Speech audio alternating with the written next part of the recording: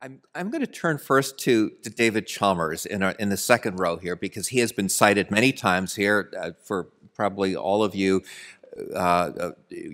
Foundational figure in our thinking about consciousness, the easy and hard problems. Now, Phillip says you're a dualist. I didn't know there were any dualists left. Do you want to, is that a correct explanation of your perspective, and where do you stand on the panpsychism issue?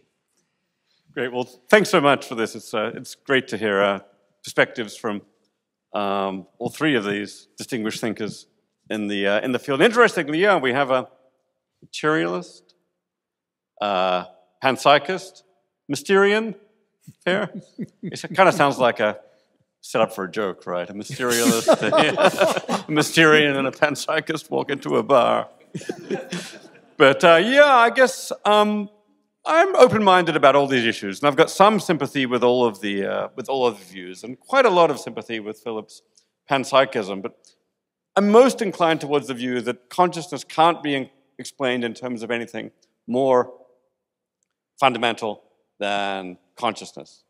One possibility is that consciousness is present at the base of the physical world, as Phillip thinks. But like Ned and like Rebecca, I do think that Phillip's view faces a very serious problem of how does the basic consciousness combine to yield our consciousness. So the other alternative is that consciousness is fundamental but not present at the basic level of reality. It emerges at a higher level, and at a certain level, some systems are conscious and some are not. This, I think, you basically end up with a view where, I think this is where you will get to by following the science in the way that Ned wants to follow the science, that is, connect up, do studies of the brain and do studies of consciousness, and find the simplest connecting principles that connect the brain with consciousness. And Ned mentioned some biological theories like the global workspace theory, integrated information theory. No one thinks, though, those are the last word.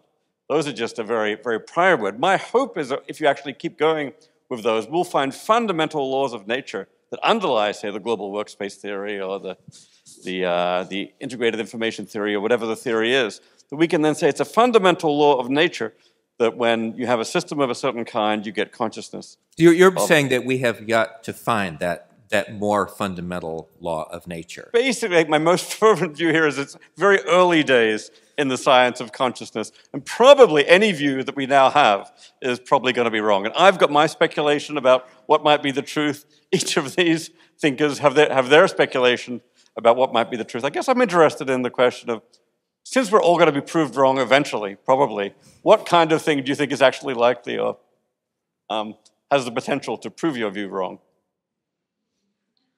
No.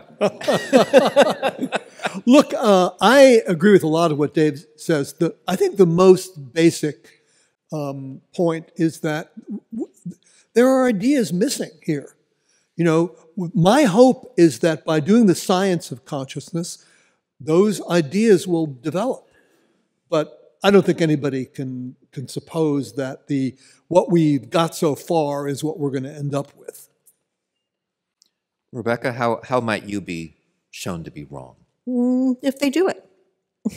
if the scientists do it? Yeah, if these new laws of nature emerge, and that would be very interesting and convincing. Yes. So, in other words, that would you would no longer be a Mysterian. Exactly. Okay, because there would be I would give up explanation. my view of the limitations of the human mind. Phillip, what would prove you to be wrong? Yeah, perhaps I'm sounding, more certain than I take myself to be. I'm actually,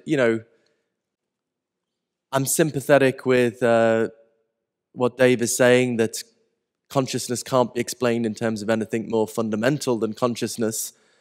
The problem with that dualist view is that you end up with two kinds of thing.